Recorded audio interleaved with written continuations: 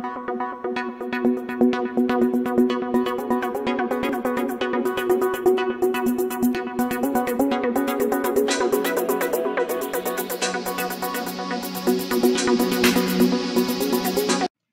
sports fans and Pirates fans.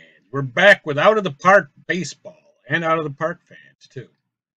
We're here with Out of the Park Baseball, the 1980 Pirates career season, and we are in 1981.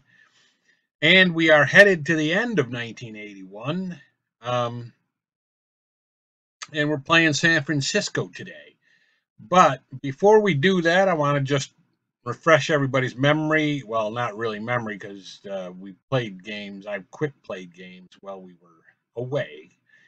So let's take a look at the standings. And you can see, let me put myself up here for right now. You can see we are in second to last.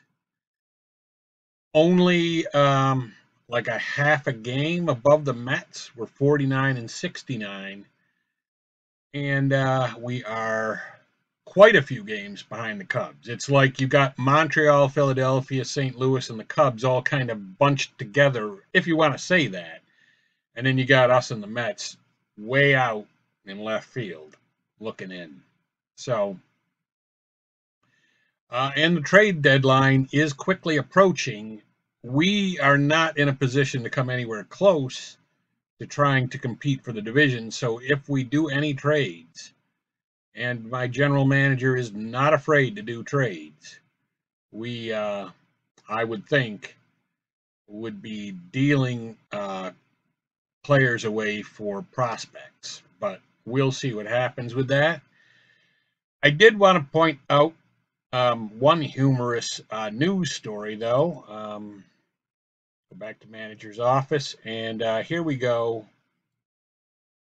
Phil Garner, who my general manager traded to the Padres, has announced that after the season, when he becomes a free agent, he is going to join the U.S. Army at the age of 32, which is it's rare. I'm just going to say it's rare. And then let's see if we've got any other kinds of interesting things here to look at.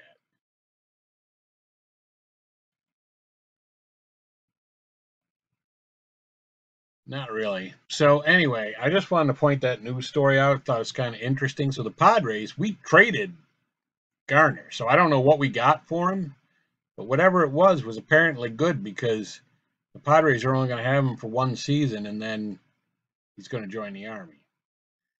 So let's go to the game. Let's play the game against the Giants. Well, we gotta turn down the sound. There we go. And I'm going to have to update our starting lineup. We are missing, what are we missing? Well, we got a lot of guys that are getting tired or gassed or whatever. So, like almost everybody needs to have some replacing done. We'll put Kasich in for Collins and give him a day off. We will put Mumphrey in for Willie Wilson and give him a day off. I mean, we're not going to win anything, so why not, right? Let's see. We have left, we have center. We don't have right field. So Lee Lacy could theoretically play. We'll put him in. Oh, wait a minute. There you go. All right, so we seem to have a full complement of players. I'm even going to put in Doe Boylan, give him some playing time. For Phelps, we'll move Lacy up in the lineup. We'll move Kasich up.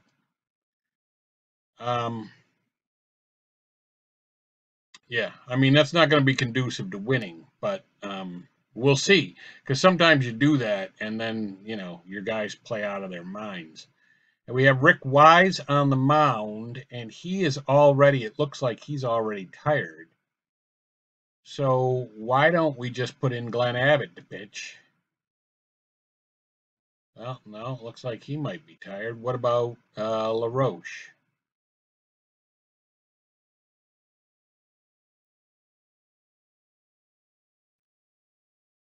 Okay, LaRoche is cold, but who cares? And so now let's go to the game.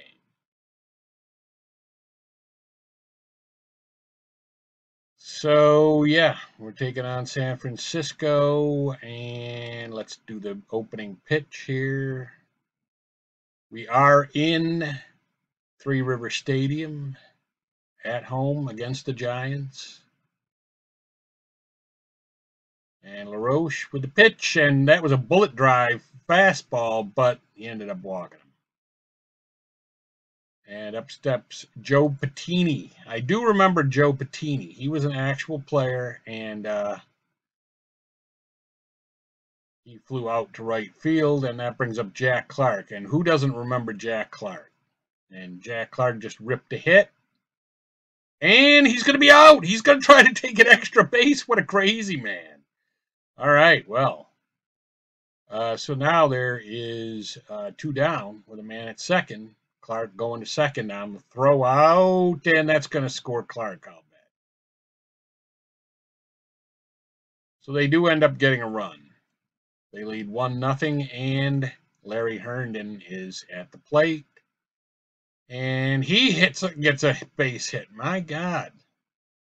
LaRoche is terrible. All right, well, what are you going to do? He's going to have to eat some innings, too. We're going to have him out there eating innings today. He's going to have to suck one up for the team. I mean, it's, what is it, 3-0? 3-0. I mean, LaRoche has nothing. And he's safe, so there's runners are at the corners with Guy Soulars up. And shortstop makes the play, and we're out of the inning. Foley makes the play.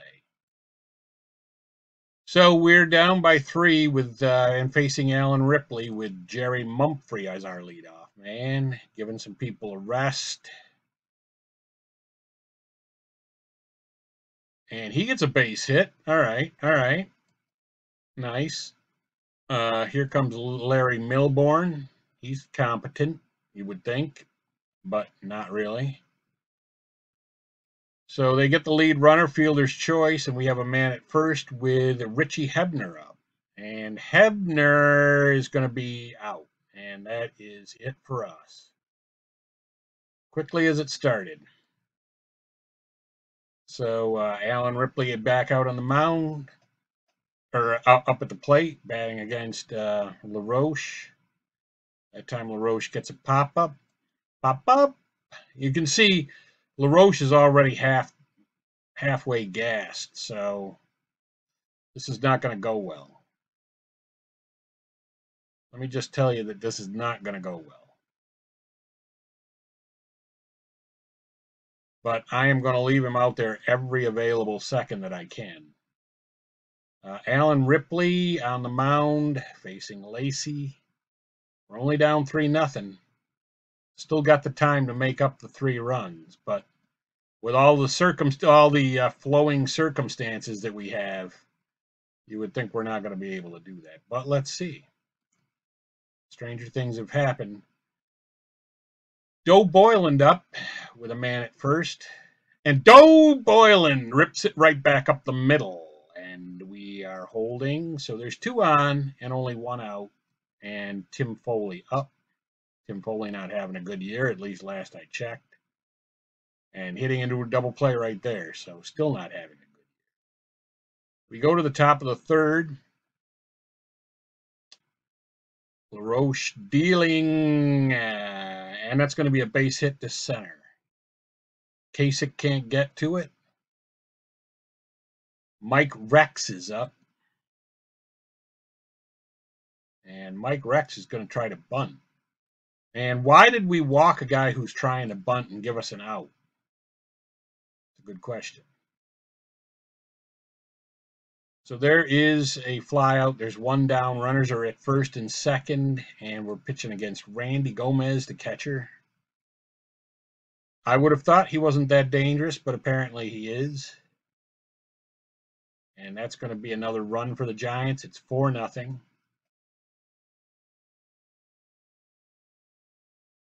And there's a strikeout. See, LaRoche is almost gassed now, and Soulars is up.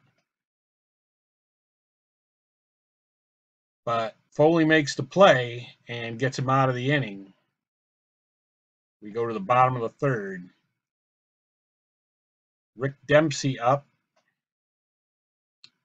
Rick Dempsey is popping out. There's one down here in the bottom of the third. That's going to be another out, quick out, and Mumphrey up at the plate. Mumphrey flies out deep to center, and we are down 4-0. And we have LaRoche hoping that LaRoche can get us out of the fourth without embarrassing us. There's an out. Bill North is up. Bill North, fine ball player that he was. Base hit right up the middle.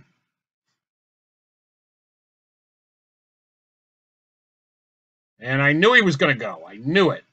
I was saying, you know what?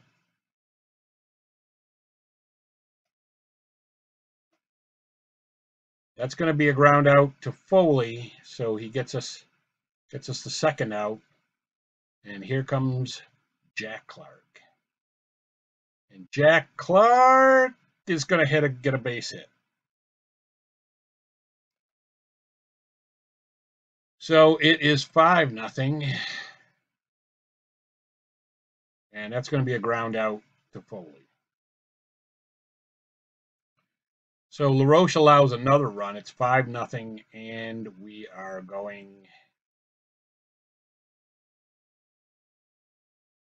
to the fourth inning, top of the fourth. Or no, bottom of the fourth. Bottom of the fourth, Richie Hebner up. Richie Hebner going to fly out, 2 down quickly for us in the fourth, and Lee Lacy is up.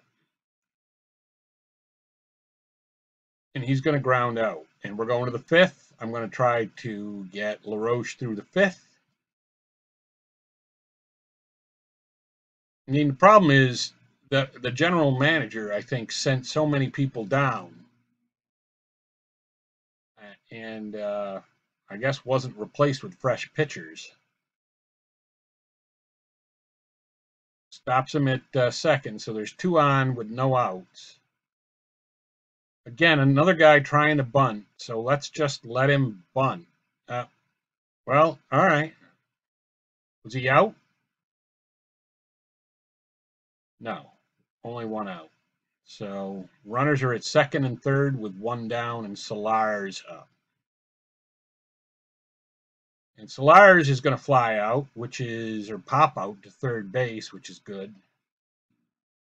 And Alan Ripley's up, the pitcher. I think that's the pitcher. So he grounds out, and we get out of the inning without allowing any more runs, which is good because that'll probably get LaRoche another inning, which he needs to give me.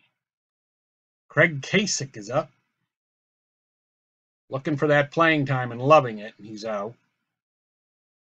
And Doe Boyland is up. He's loving his playing time right here. Is he safe? No, he's out. And that brings up Tim Foley.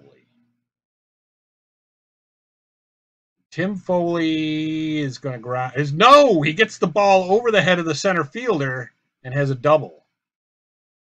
And Foley really needed that. So we've got Rick Dempsey at the plate. And they don't decide to walk him. And that might be another run. Or our first run. So it's 5-1. And LaRoche is up. I'm going to let him hit. Because I am going to get every ounce of everything I can get out of him because we got a gassed pitching staff, which my general manager did not see fit to remedy that situation. So there's a base hit, and we have Patini up, and he bunts, and that's an out. I love it. Anytime you're giving yourself up when I've got a gassed pitcher, I'll take it. And we are in the top of the 6th, and I do need him. I mean, as long as he's not embarrassing us, I'm going to let him keep pitching because I don't care how tired he is for the next game. Runner at second, 2 down, and Mike Rex up. And he throws him out. So he didn't give up any more runs. And he's still out there. Of course, he's got a 4-run lead, so it's easy to still have him out there. But Mumphrey rips a base hit to start the inning. And Milbourne is up. Milbourne is gonna ground into a fielder's choice. Runner at first, 1 out. Richie Hebner up. Richie Hebner is going to ground back to the mound into a fielder's choice, and that brings up Lee Lacy. And Lee Lacy's going to pop out to third. We are going to the top of the 7th. We got a gassed LaRoche out there. His arm is falling off, but he's giving it the old college try, and that's going to be a base hit that falls in. Randy Gomez up. The thing that's helping him is that these Giants hitters are not good. They don't have a good lineup. So Tom Runnels. So that's helping him. And it's helping me. And then Soulars. And it's still 5-1. I mean, he's out there. He's running on fumes. His arm is hurting. He's putting it in an ice bucket between innings, but we're still only down 5-1 with Craig Kasich up. And Kasich is going to get a base hit. And that brings up Doe Boylan. Doe Boylan is going to fly out to center. Deep to center. That brings up Tim Foley. Mr. Foley. Mr. Foley is going to be out. And I am going to force... This is really... Oh, wait. Rick Dempsey's up. Okay, we're not out yet. I thought that was the last out. This is a really unrealistic situation, but I am going to force LaRoche to give us another inning.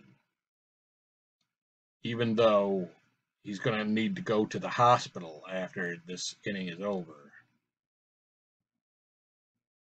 Bill North at the plate. And that's going to be a double down the line. I don't think we're going to be so lucky as to avoid a run this time.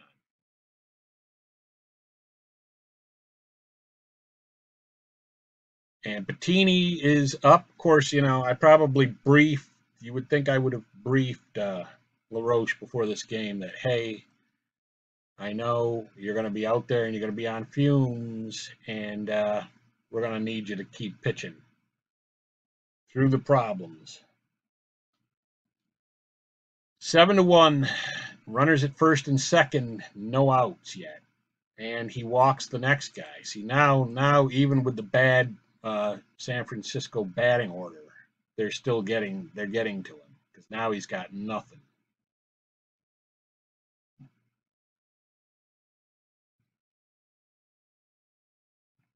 And that's going to be a walk. So it's 9-1. And he steps on the bag, and did he get the other double play? No. So there's only 1 out. Runners at second and third, 1 down. And they're not going to get anybody. Oh, wait a minute. Yeah, they did. Okay, they got the guy at first. So second and third with 2 down. And the pitcher is up, and he is going to be out. And LaRoche, even though we're losing 10-1, he did his job. And he is up, and I am going to pinch hit for him. He's done a good job. Let's get him out of there. Let's get another guy warming up. We're going to warm up Adrian Devine. And we're going to pinch hit for LaRoche with Gary Weiss. I got to imagine that's a guy that doesn't play very much. So we are going back to the game action, and Gary Weiss is at the plate, loving his chance to play. He's out. Jerry Mumphrey is up, and he walks.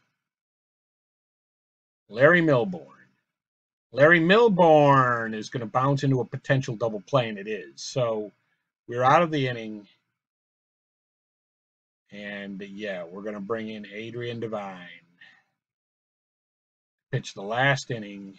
And then really the only guy that I gassed this game is LaRoche, and he bought us some much-needed innings and rest for our pitching staff. And that's going to be a fly out, so there's 2 down. And up steps Jack Clark.